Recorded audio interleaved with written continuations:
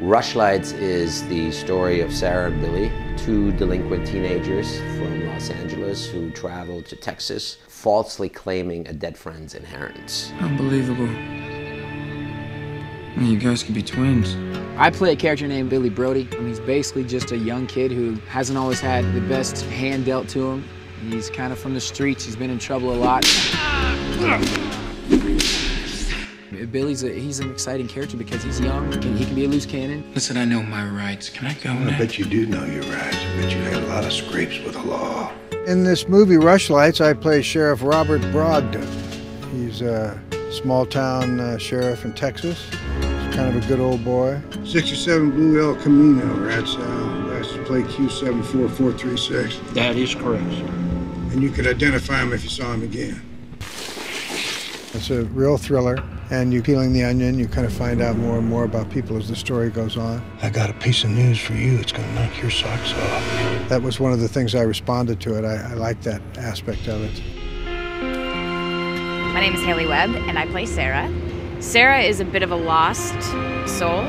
She got pretty heavy into drugs. Listen to me, you need help. You're wrong. She's a really sweet person who I think just fell into the wrong world in the wrong circumstances. Sorry to bother you at this hour. What can we do for you, Sheriff?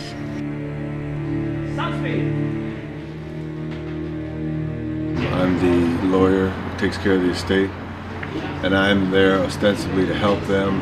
Should I show you around the property? Sure. And a whole bunch of hijinks. Things keep happening, burglaries, murders, this, that, and the other thing. There's been a little hiccup in your case.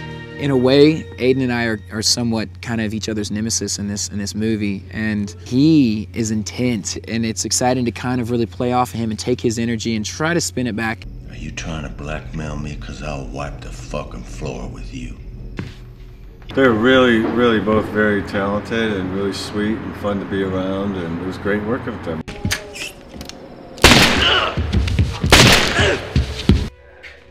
Action. The film is in the noir style, and our director has a real vision of how he wants it to look. And he's also an artist. He showed me initially a whole bunch of his artwork, and you can see his sense of style is very strong. The look of this film, I think, is extremely important, you know, and I think they're pulling it off. Anthony has a very specific vision for what he wants in every aspect of the film. He knows exactly what he wants from each character, knows exactly how he wants the shots to look, knows exactly what he wants. So it makes it easy to know what you're doing and to know that you're in good hands.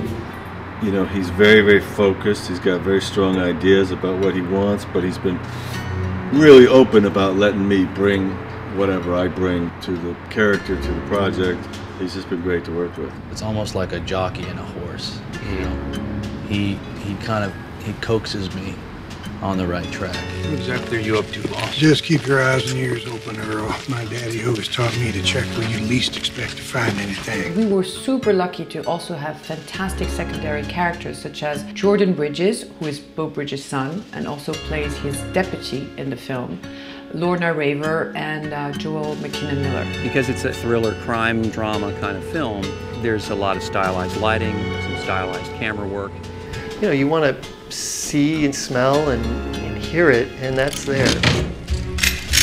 That's, you know, the movie-going experience. It's like a mind game within the movie with the actors and also with the audience, I think, a little bit. I guarantee you it's not going to end up the way you think it's going to end up.